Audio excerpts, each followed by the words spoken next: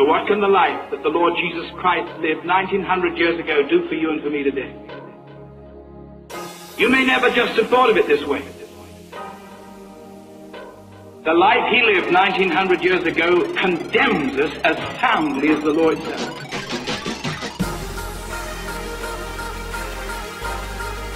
Then why did he live a life like that?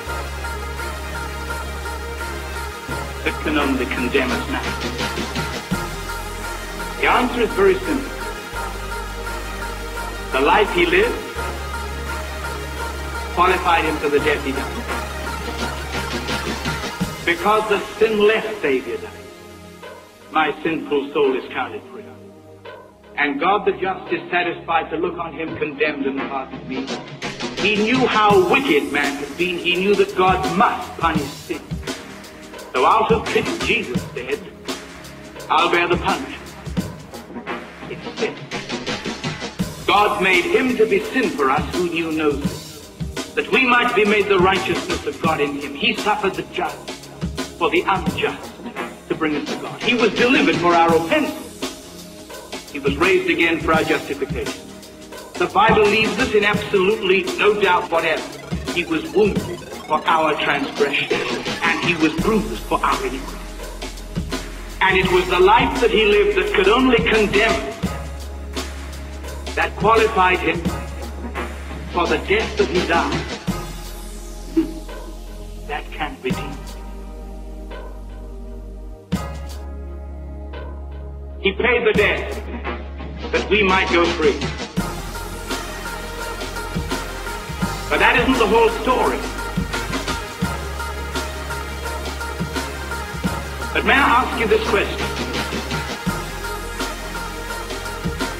Given that you have received the Lord Jesus Christ as your Redeemer, who died for you historically 1900 years ago, once and for all, by this one sacrifice for sin forever, to reconcile you to a holy God, would you tell me this? Does the knowledge that your sins are forgiven for his dear sake in itself equip you for a life of godlikeness? Does the knowledge that your sins are forgiven because you have claimed Christ as your Redeemer, you have pleaded his precious blood, you've named his name, you've called upon him, and you have been accepted by the Father in the Beloved, and your name has been inscribed in the Lamb's Book of Life, would this rich assurance of your eternal destiny and security in itself impart to you any new capacity to live a different kind of life from the life that you lived before you were redeemed?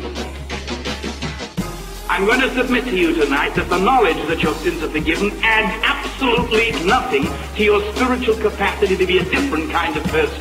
It may create within you quite legitimately a holy ambition to be different, out of a sense of gratitude and love and a sense of duty to the one who died for you, because of an emotional attachment and a sentimental regard and a deep sense of loyalty. You will want to be different, but the knowledge that he died for you and your sins are forgiven because he died for you in itself does not impart to you any new spiritual caliber of living. And if all that Jesus Christ did when he came to this world 1900 years ago was to live that sinless life, to qualify him for that redeeming death, and then go straight back to heaven and simply wait till you got there, that wouldn't be much of a salvation. It would be a salvation that made you fit for heaven and left you hopelessly inadequate for earth. Yet all too often this is the gospel that is preached.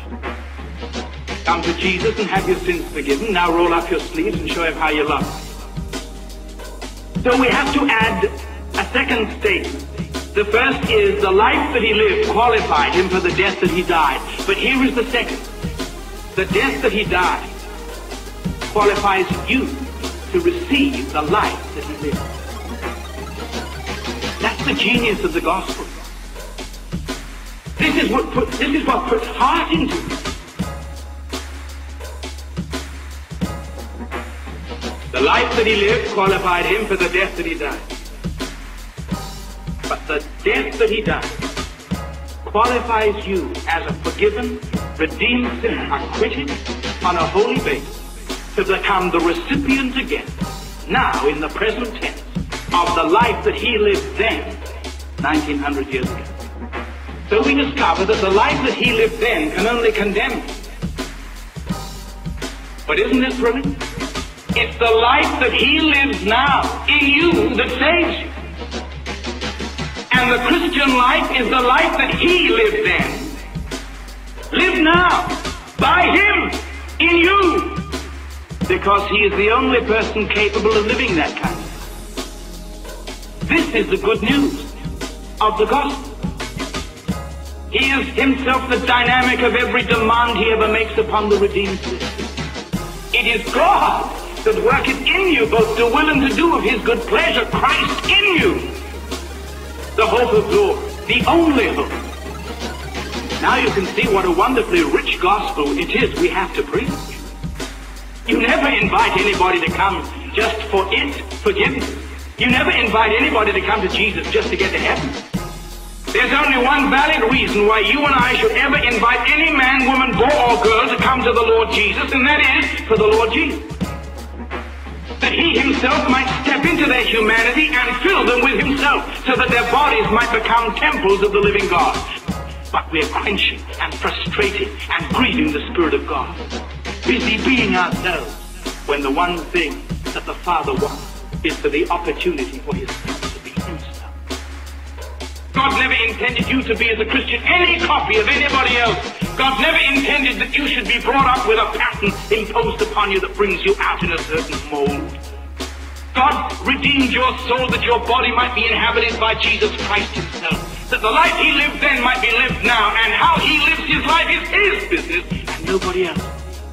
And your life will always be the perfect original of the divine expansive expression of the life of Jesus Christ. Imagine anything quite so thrilling as that. Not only a cross on the hill, but a cross in the heart. And for that young man or young woman on the threshold of life here tonight, I want to tell you this. That every horizon beckons you. Heavy, golden with blessing. If only you'll be prepared through death to allow his life to be revealed. To sign yourself away for God, in reckless abandon become expendable, in complete unquestioning availability to Jesus Christ. I cannot promise you what it will involve for you, because I do not know. I know that he knows, for he knows the end from the beginning. And you and I are created in Christ Jesus unto good works which God hath before ordained that we should walk in. It may give you 6 years to live for all I know. That's all it gave Stephen. 6 months to live. It may give you a lifetime of suffering. It may send you to jail. If God wants to reach some poor, miserable sinner in some concentration camp, he has the right to put you there. Of course he has. Don't imagine that evangelists are simply men called to travel around the country in luxury. If God wants an evangelist in a concentration camp, he simply takes one member of his body who's learned to die and become expendable for God, and he puts him there. For 3 days or 3 years or 30. And I wouldn't invite one man, woman, boy or girl to walk down any church to come to Christ who wasn't prepared for that quality of Christianity. I would consider it an insult to Jesus Christ. Because I want to tell you this, the life he lived qualified him for the death he died. But the death he died qualifies you exclusively for the life he lived. And he demands his lordship. You not only rob yourself and impoverish yourself beyond all human description, but you rob him. As you claim your inheritance in Christ, fancy robbing Christ of his inheritance.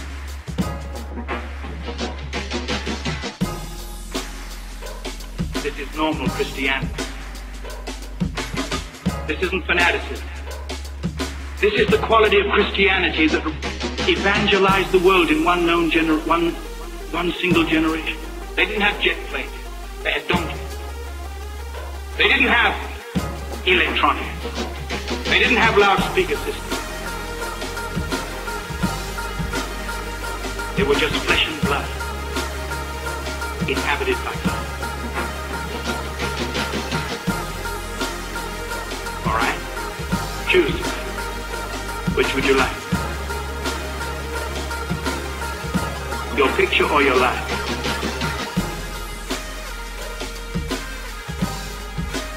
your choice.